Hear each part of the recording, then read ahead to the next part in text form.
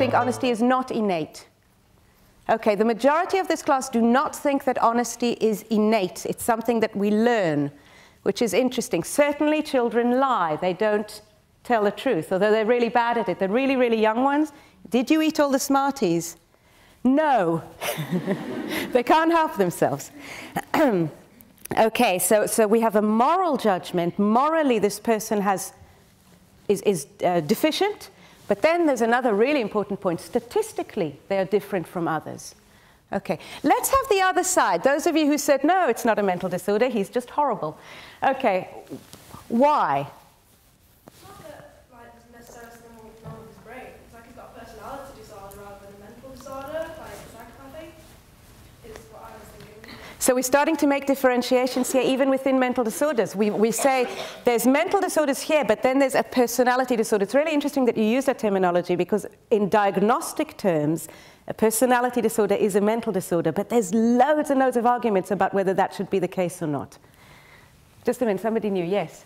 I don't think he's a mental disorder, because he's never had a regular job. He's just found easier ways of getting money. He's just a bit lazy now. And maybe within his society that's the norm. I didn't give you the stats about his friends. Maybe there's a whole group of them who've never had a job, who really, really are obsessed with money. And hey, let's be fair, how many of us don't think about money? Don't answer, no hand shows for that one. Okay, so A, we cannot agree about whether this person had a mental disorder or not, but we have got some criteria that we looked at. We said he's different.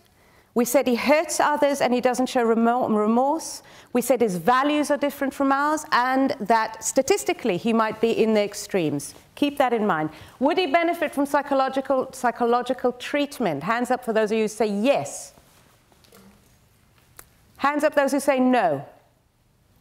Wow, loads of you are sitting on the fence here. I wonder why. Okay, I'm going to ask for shows of hands again and force you to choose yes or no. Would he benefit from psychological treatment? Yes.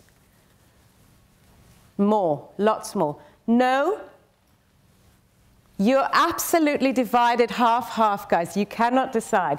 Now, here are some interesting points to keep in mind. Some of you at least think that people can benefit from psychological treatment even if they are not diagnosed with a mental disorder.